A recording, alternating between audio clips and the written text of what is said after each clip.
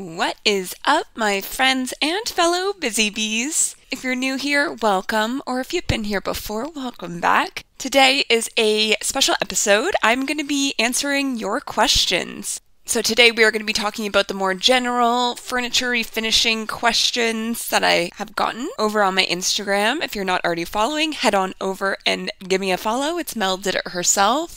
And please feel free to send over any questions you may have that you would like included in upcoming Ask Me Anything episodes of the podcast, because I would be happy to include them.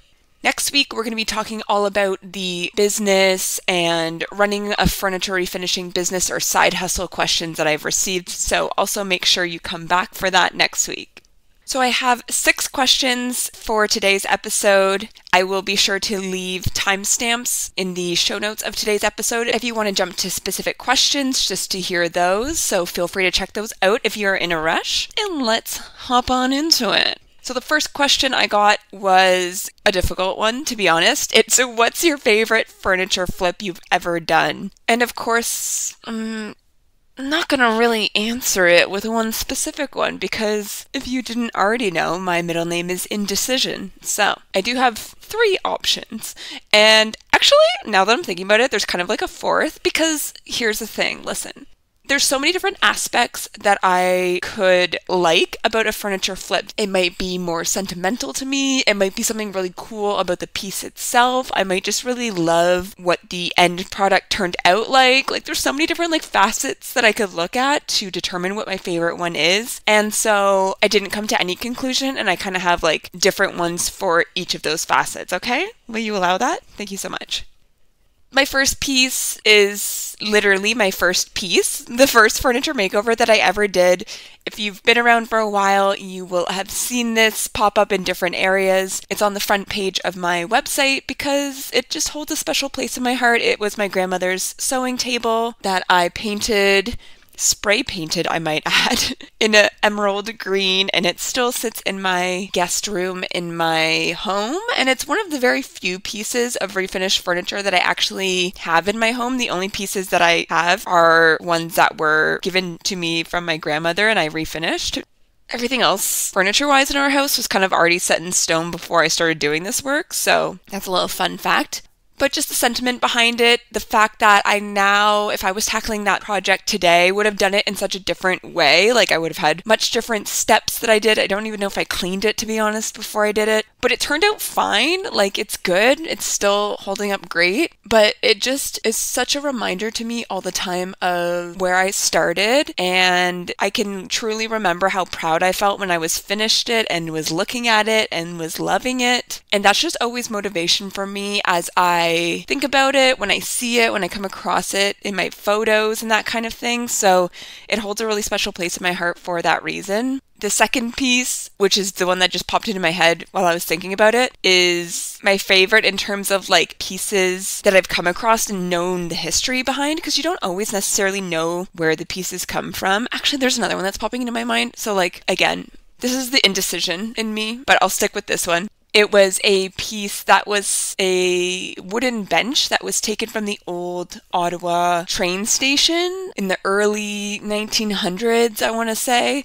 It was a piece that a client brought to me for custom work fairly early on in me offering my custom work. And so that was super cool just to work on that piece and to know the history behind it and just how old it is. I always love working on antique pieces like that. I have another client that also brought me a piece that was about 100 years old. So those are just really cool just to know how long they've been around and how much life they've lived, and just to know that I'm making it over and giving it a whole new life that it's now going to be able to continue to live and to remain in good shape. It's just, I don't know, pretty cool. It's one of the cool things about this job. And then the last 2 pieces that I have are for the end product, is what makes them a little bit more special to me. So first off, I have a dresser, a chest of drawers that I worked on at one point and refinished.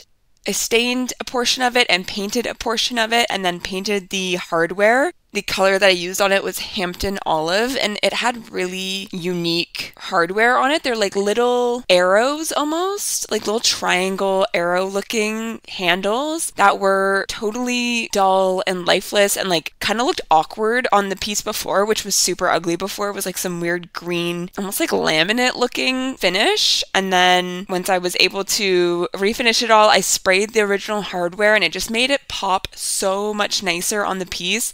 And it was like the thing that drew your attention in, and I just love the look of that piece, and I think it's so unique. Like, I don't think I'll ever come across hardware that's the same as that again. So that is just one that sticks out in my mind in terms of what it looked like and just how drastic of a difference it made, even when I didn't change really anything about it, just the finish that was on it. And then a fourth piece is a recent one that I have done. It was a modern looking navy buffet that I did recently. I put new hardware on it and painted the base and did a stain and like a paint wash on the top. I just love the look of it. I've gotten a lot of really positive feedback online and in person about it as well. And I just love how it turned out. It was, again, one of those that was such a drastic difference. And it was my highest selling price tag to date in terms of like pieces that I was selling online, not custom work. So that was exciting too. I think the design of it all just came together really beautifully. It wasn't anything like crazy. I didn't do anything like drawing a design by hand or anything like that on it. It was very straightforward, but I just love the look of it. And I think it's probably a design that I'll recreate on a future piece. So that was one that came to mind as well. Thanks so much for asking. The second question I got was, have you ever had a haunted piece of furniture? Which is such a fun question. I have not, to my knowledge, knock on wood. I don't think I've ever come across a piece of haunted furniture. However, I also don't know that I would know if I had. I haven't felt any bad vibes at any given point when I've been working with a piece. There's definitely been some pieces where like somebody might have been fucking with me a little bit, you know, with all the things, like all the hurdles that came my way during that process. Definitely been some pieces that have thrown me for a bit of a loop, but I don't know that it was bad juju that was doing that. I think it was like just really bleedy wood and things like that. But yeah, I don't know if I would ever necessarily know. I don't know where I stand really in terms of like the paranormal and hauntedness. I am kind of just a skeptical person, so I think I would truly need to experience it for myself to be able to believe that it was real. So yeah, I don't know, but I don't know that I want to test it out either at the same time. Like, I'm open to believing, but I would need to know that I had ruled out any other possible explanation, you know what I mean? And then that would also cause like a bit of a hiccup in trying to sell that piece, because like I feel like if it's haunted, that's something you should like disclose, but at the same time that's not gonna make anyone super jazzed to buy your piece. And or maybe then they'll be like, who is this person that thinks that it's haunted? Like, what's their deal, you know? So I don't think I want to experience that personally, but no, thankfully I have not had to deal with that at any point as of yet, and hopefully never. Question number 3 is, what is your preferred primer before using Fusion Mineral Paint? And so if you've been here for a while, then you'll know that Fusion Mineral Paint is my go-to paint brand when I'm working on my furniture makeovers. I'm an affiliate with them. I really believe in the brand and in the product, and it's what I use every day, so I've proved that through the use of it on my pieces. I've really never come across any issues using the product. I highly recommend it for furniture. It's very durable. It adheres well to pieces because it has been made and formulated to adhere to furniture.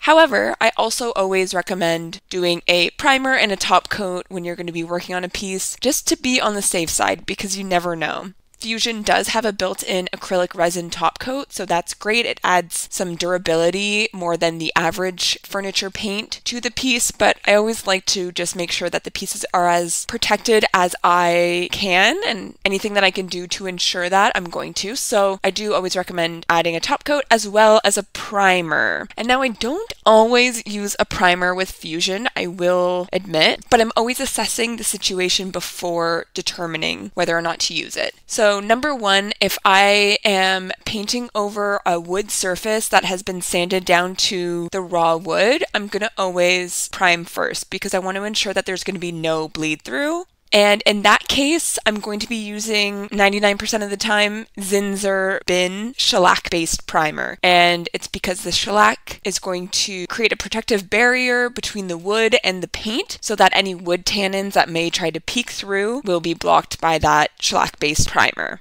I would also prime a piece if it had a bit of a slick finish. I'm always sanding the pieces ahead of time, whether it's a scuff sand or sanding it down all the way to the base, whatever that material may be. And if you don't know the different material options that your furniture may be made of, make sure you go back in the episode list and check out the last episode, number 75, which helps you to determine which material you're working with and lets you know a little bit about each one. But if I'm working with a slick material like laminate, for example, I'm going to want to really prep that surface so that it can have some teeth on it for the paint to adhere to. So I'm going to use a primer, some sort of bonding primer is going to work best.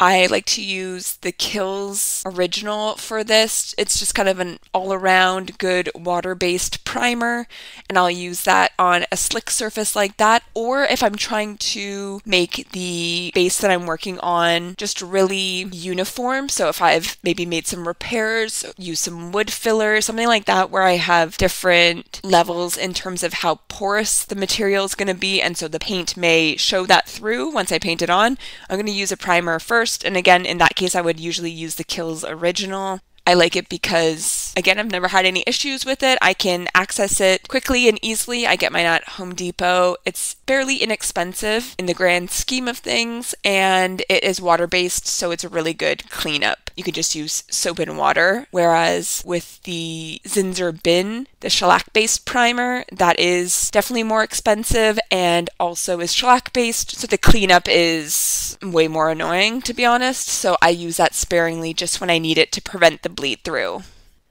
Another product that I've been using a lot as of late that I'm actually really liking is the Fusion primer that they have, which is their Fusion Ultra Grip. And any of the products that I mention here today will be linked in the show notes as well below. Also worth noting that I, as a Fusion affiliate, also have a code for 10% off any products on their website, so I'll be sure to include that as well in the show notes, as well as any other links that you may be interested in.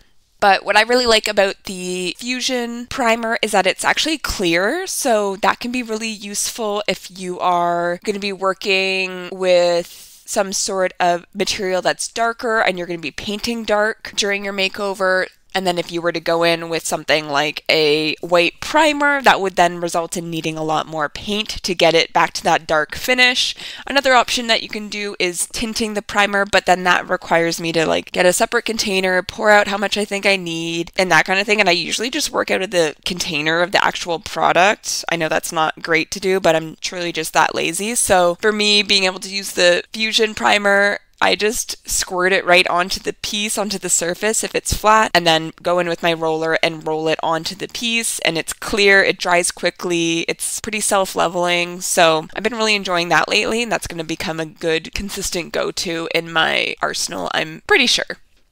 Okay, then we have a couple specific questions that I'm assuming people are currently working on projects or maybe putting off projects because they don't know the answer to this or maybe don't feel like researching this or maybe have tried to research this and are finding a lot of conflicting information, which I find is the case for a lot of these furniture makeover projects. But I will do my best to respond based on my experience of what I know.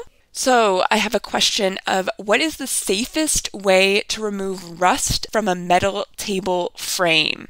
So the easiest way, the safest way, and most straightforward, because you probably have these things already in your home, is to combine vinegar and baking soda. So I typically use cleaning vinegar, but even if you just have a white vinegar that you would use for cooking, that'll work too. Mixing that with baking soda, it's going to turn into a great rust remover. Basically, the vinegar breaks down the particles, and then the baking soda is like an abrasive.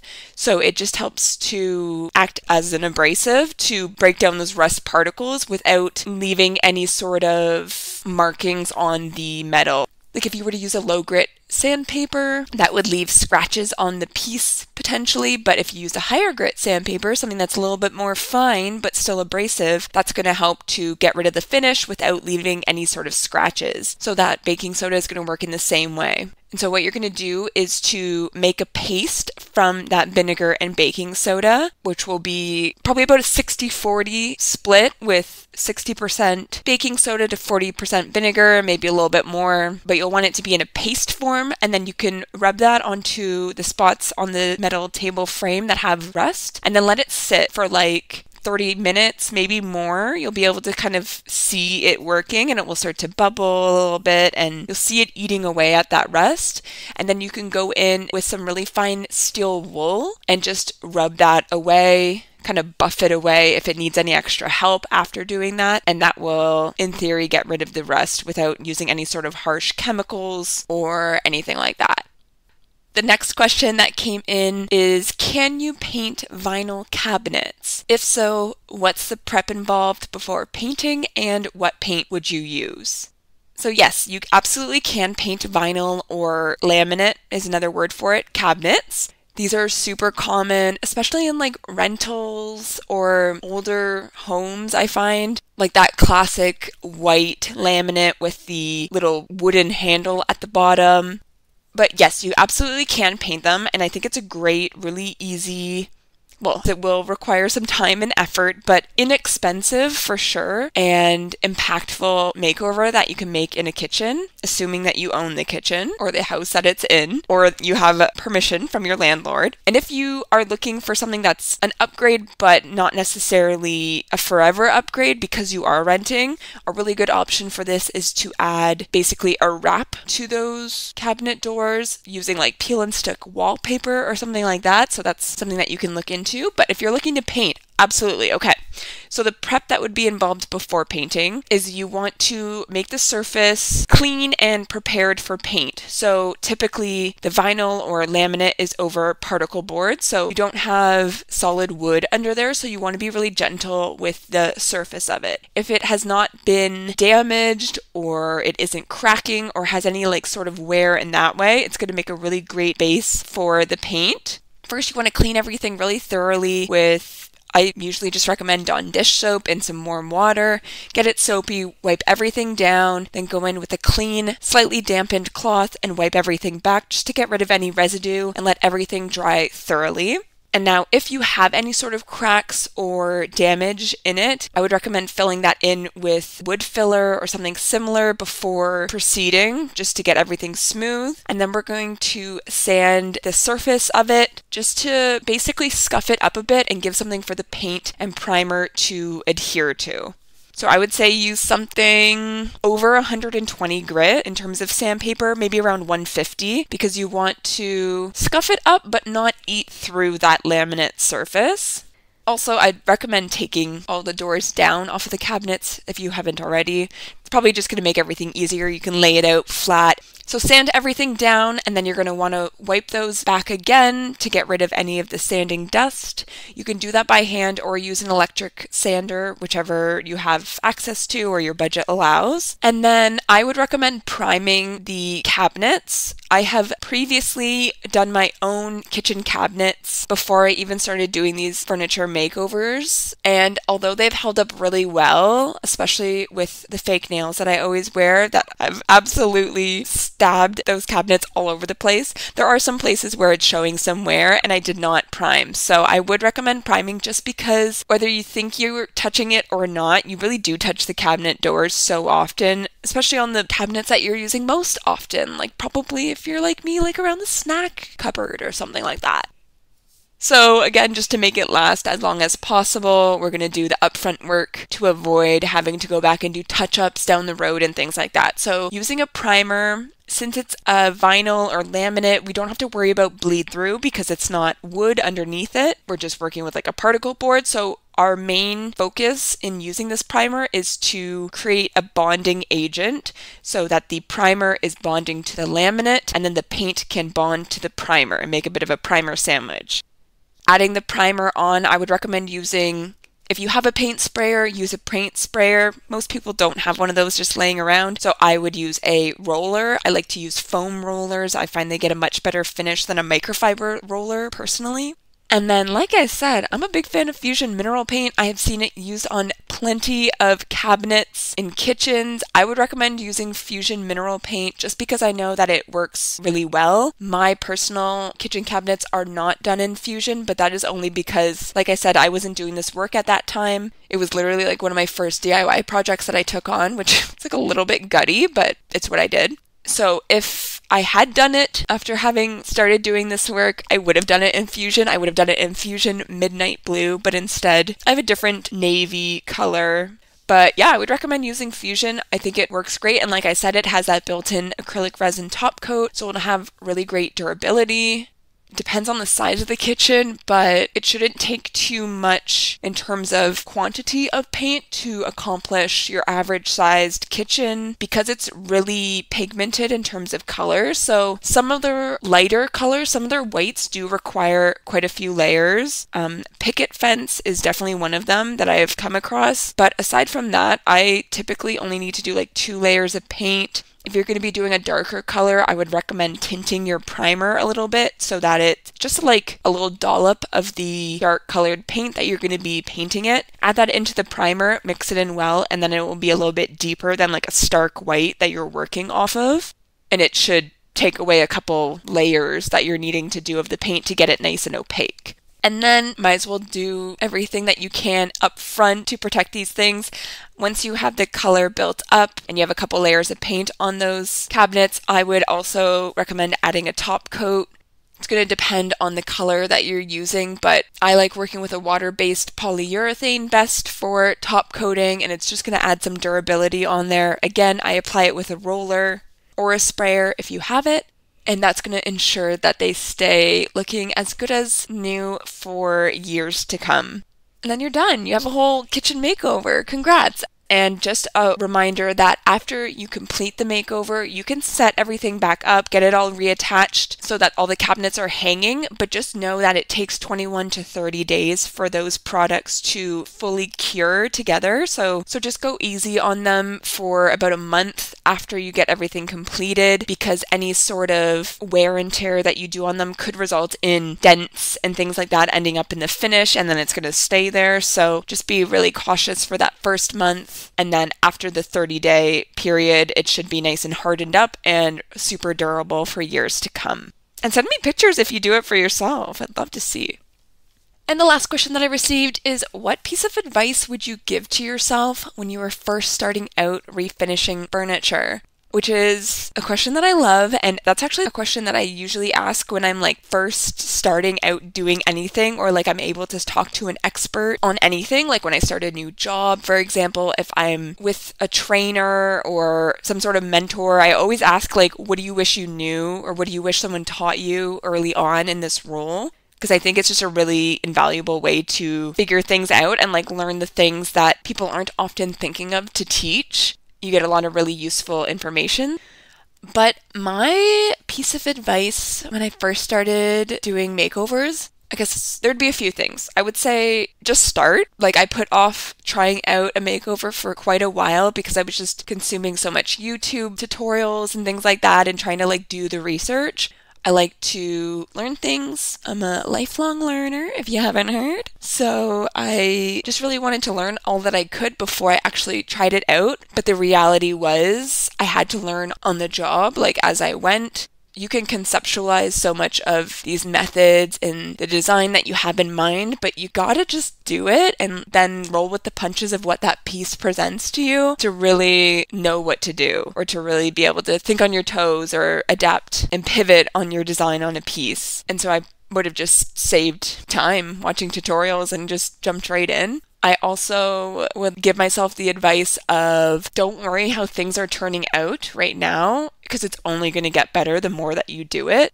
I don't think this is something that I harped on too much, but now looking back, like the finish that I was getting then versus the finish that I'm getting now and the attention to detail that I have is just so different. I just notice things more now. I understand the finish that I can get now versus what I was getting before, and I know how to achieve that. So you just learn in time with trial and error and learning from other people that do the work and picking up tips and tricks along the way.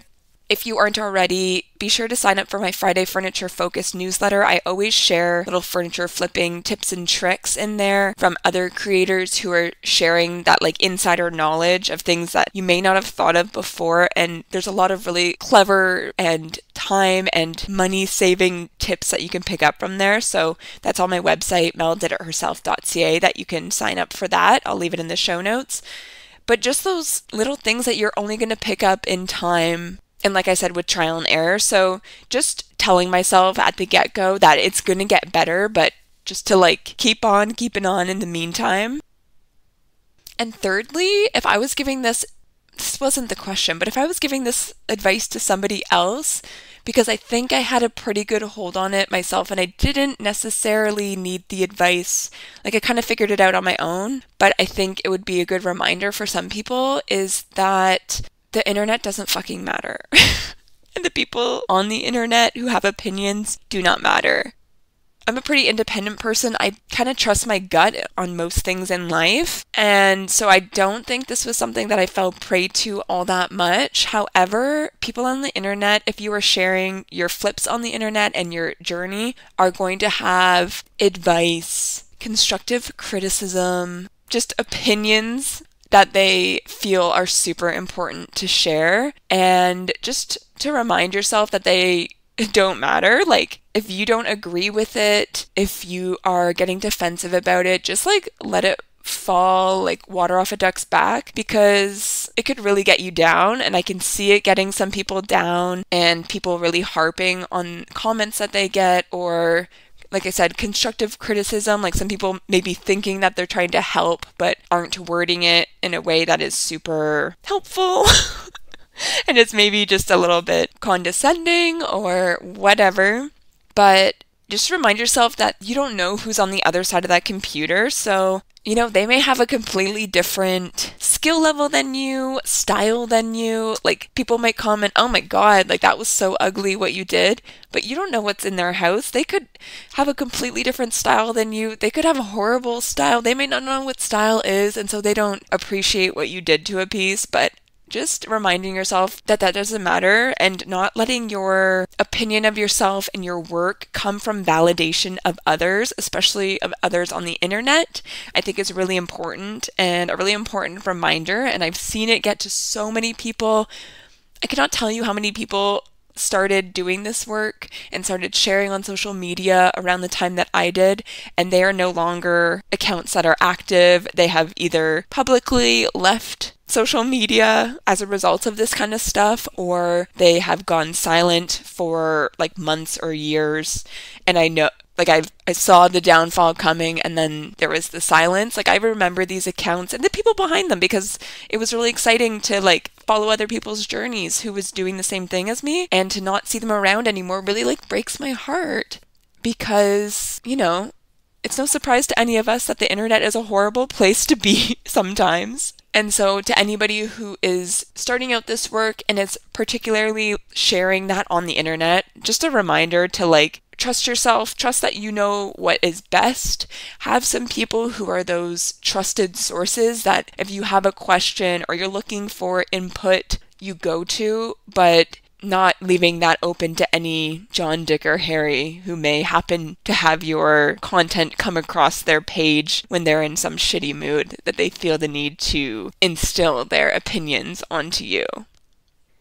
And something you may not know about me, I love little motivational messages. They always get me fired up, and I keep a running list of ones that are especially catchy or speak to me in the Notes app on my phone, and I end every podcast episode with one that I've noted down over the years so that you can leave our time here each week feeling inspired, motivated, and ready to take on whatever comes your way this week. So this week's Mel's motivational message is: part of being successful is about asking questions and listening to the answers.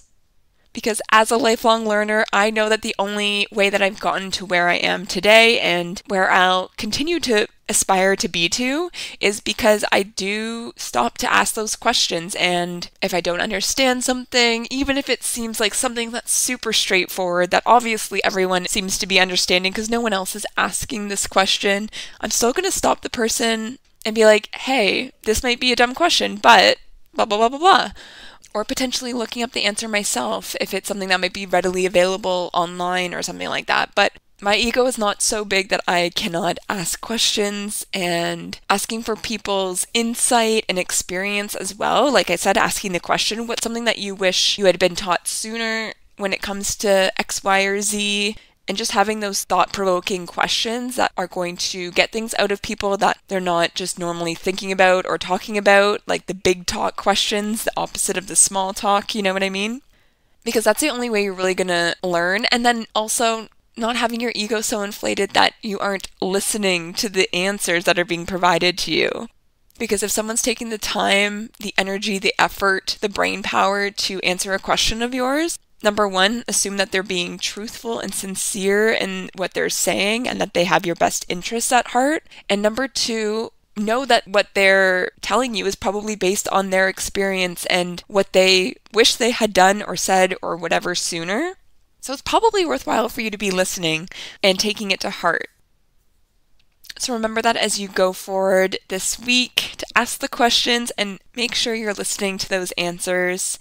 If you have any questions that you want included in an upcoming episode, whether it be about running a furniture refinishing business or just a general question about doing furniture makeovers, make sure to head on over to my Instagram and send me a DM. You can also, if you're listening on Spotify today or on YouTube, leave a question in the comments or in the question box that is included, and I'll be sure to include them in an upcoming episode. And make sure you come back next week for all of the questions that have been asked about running a business. We have some really good ones, and I have lots of information to share.